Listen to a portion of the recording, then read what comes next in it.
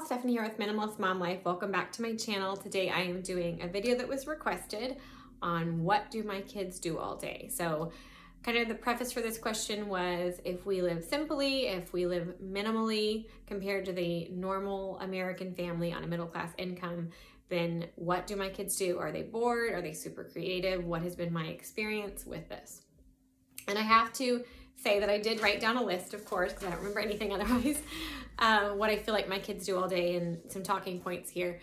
But I want to say that in a lot of amazing toy decluttering videos that I have watched on minimalism, or books where I've heard them describing simplifying or downsizing the amount of stuff your children have, they describe their personal results in doing that having been things like their kids have amazing attention spans now, and they don't fight so much, and there's more peace in the house, and their kids don't seem overwhelmed, or their kids are super duper creative and make up all these amazing things.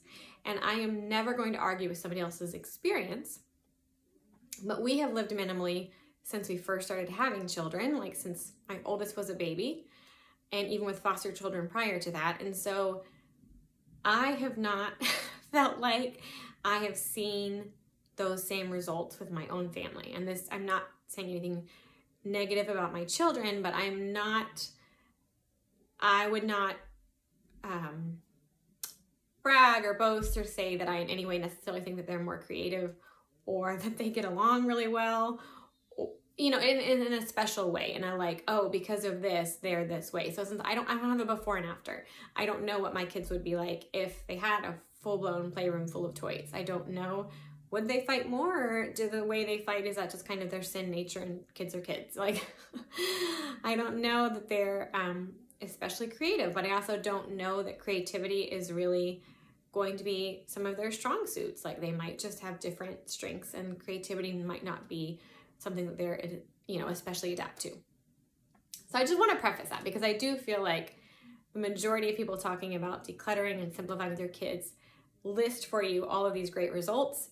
And I'm not, again, not knocking that, because that's been true for them. That's why they're sharing their experience. I'm just sharing my experience. I don't know that I've seen any of those things, but that's not to say that I don't think that it's worthwhile. Obviously I do, or we wouldn't live like this. I'm kind of, I guess in some ways, banking on that this is better than it could be if we weren't doing it this way. But it's certainly not perfect. Living simply does not take away sin. It does not take away the struggle of our selfish desires, it doesn't make us content even. Like, that's a heart issue. That's not just a stuff issue. And so all of these things are great for our surroundings, and certainly they can affect our mental health and well-being, but they are not, minimalism is not the end all be all answer to everything in your life. And I always just want to make that really clear. I do feel like in a lot of ways minimalism is being pushed as almost a secondary gospel, and it's just not that.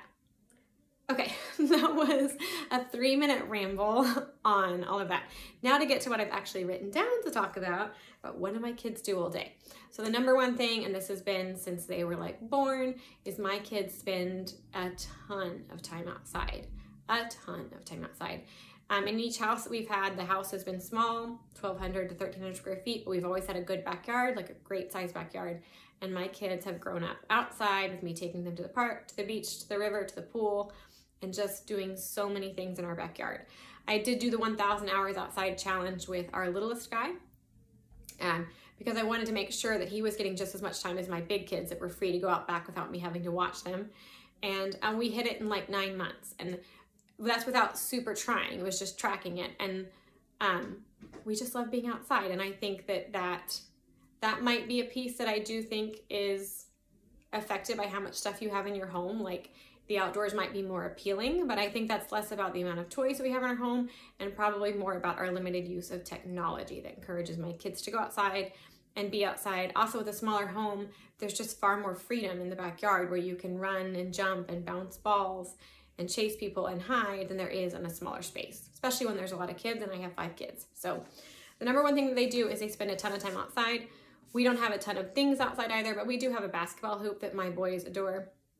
They like to play football, they like to ride bikes, they like to ride scooters. We have a little slide. We've had different swing sets that have always gotten broken, but my kids have always enjoyed those as well.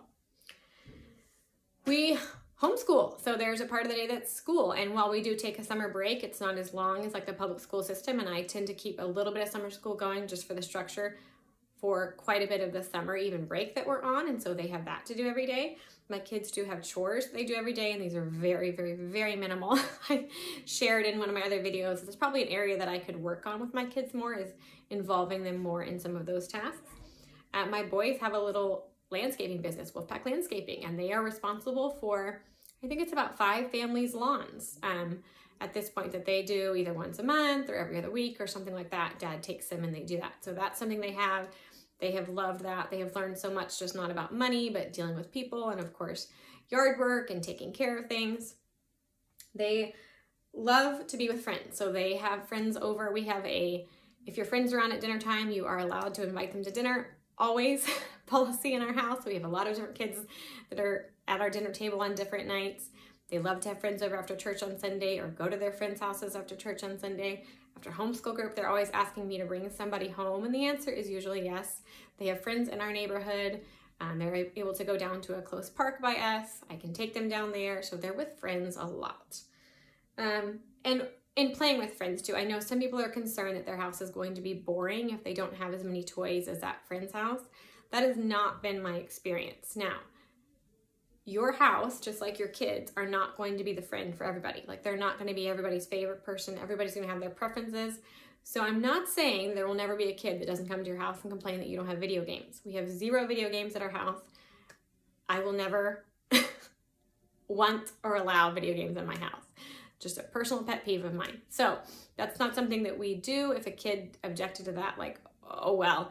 But in the reality, my house, when my kids have friends over, it feels like a party because there's so many of my kids so close in age, and they almost always spend the majority of it in the backyard, playing sports, shooting Nerf guns, running around like a whole bunch of banshees, or they eat all my food and they build Legos. So lots of times with friends, and we go places a lot. So I've not, again, saying that anyone else needs to do this, but I am an extrovert. I love being with people. I like to get out of the house every day, even if it's just to go to the park or go meet friends, to go hike up one of the little mountains we have around here or something like that. But we get out of the house often. So after homeschool and chores and the kids have done their reading or whatever, then we're often going somewhere, coming home, it's quiet time, and then there's playtime, and then it's dinner. So it's not like we have this 10-hour day where I'm asking them to play with, 2 trains or something. Like, life is happening. Like, we're doing and going to the library, and again, going to friends' houses, going to meet up with homeschool groups, appointments, whatever it is, church, stuff like that, sports. My kids all play sports, and that certainly takes up a decent amount of time, and then I want them to have a certain amount of downtime. So there's that. As far as, the other 2 that I have are funny. As far as what our kids actually have as toys, I will do a house tour like I've shared. My boys are 7, 8, and 9, and my 7-year-old is about to be 8 as well. So the real toy stage for them is gone. One of my boys still enjoys getting toys, but loses interest quickly. And then we keep 2 bins of Legos, and I have often contemplated not having them because I felt like they never use them. And just as I felt like for 5 months they haven't touched them, they'll go through a season where they really enjoy building a whole bunch of cars and houses, and they kind of hyper focus on Legos for a few days, and then Legos are put to the side. But they are a toy that I would keep for hospitality purposes too, like that you always have something that kids could do in your home. So they do play Legos. Occasionally my kids get into Art Hub for Kids, where they can learn how to draw on YouTube, and I like that for all the fun things they can draw. I don't like it because it's YouTube, so I have to sit there and make sure that it stays on that exact video and nothing else. It's not something I can just let them have the freedom to do. So they like art. Sometimes my daughter has some toys, but honestly, she doesn't play toys. Different kids, I will say too, I feel like the personality of your kid also dictates their interest in toys and maybe just their engagement in toys. My first 4 have not been big toy kids. They've been big outdoor kids. They'll like 1 or 2 toys quite a bit, but they're not asking for even like lots of things like that. My boys love to go fishing. I take them fishing often. My daughter has dolls and a couple of Barbies, and it's about to be her birthday and she's gonna get new toys, and I'm hoping that she has more interest in those. She doesn't have a sister, so I think sometimes she doesn't play with toys as much because she doesn't have a playmate for those things. And then my little guy who just turned 3 is enjoying toys. And I actually feel like he probably enjoys toys more than my other boys did and spends a little bit more time playing with those. And so he really enjoys his tractors, his dump trucks, construction trucks, stuff like that. And he's getting better about, you know, playing without having to have someone play with him. But the other big thing that my kids do all day, especially a couple of them, is follow me around. And they want to talk to me and they want to ask me a million questions and they want to tell me things and they want to see what I'm doing and they maybe want to do part of it and they're just with me. And I will admit I am not a perfect mom at all. Like, I already know that. And sometimes that can be a struggle for me not to feel like, why won't you just go do something? But toys is not the answer. More stuff is not the answer. Your children are following you around because either they want connection or they're bored, and that's an important thing for them to go through, boredom, so that the creativity can spark and the self-direction, self-motivation can spark to where they figure out something else to do. And certainly I can suggest a few things for them to do, but then it's up to them. And that's part of even having downtime where they can have some, you know, 30 minutes where like, I don't really know what to do. I'm gonna follow mom around. You know, you can chalk it up to they're learning how to run a household because they're seeing what you're doing. And then it's sanctifying for you to be a patient mom when you're like, oh my goodness, I have all these little ducklings always right next to me. So following me around is a part of what they do all day, but it's not something that I think would be fixed simply by getting more stuff. My kids do get screen time. I forget if I've already answered this on here or on Instagram. I think it was on Instagram, but so my kids do get screen time. We don't do like computer games or video games, anything like that.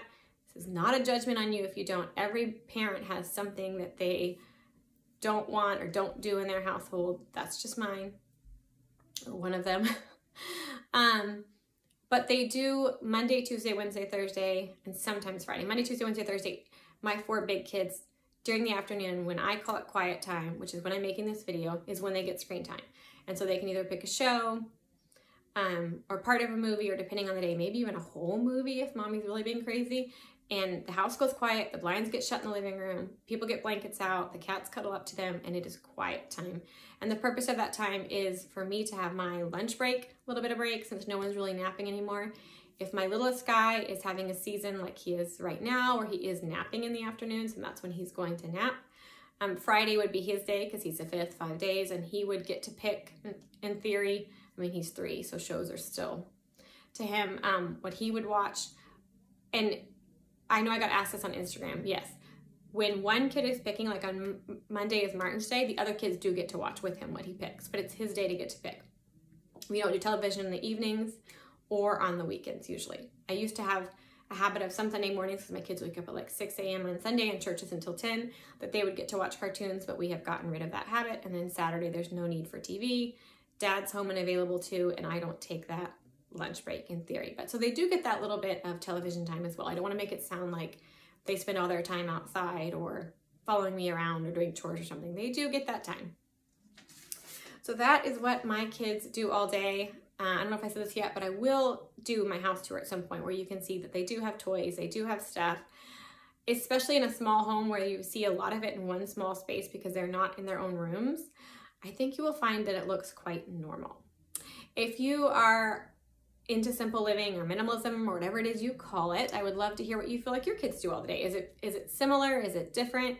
If you've been somebody that had a lot more and then you declutter and you have that really amazing before and after of what life has been like with a bunch of stuff with kids versus with less, then certainly share your own little testimony down in the comments, and I will talk to y'all next time.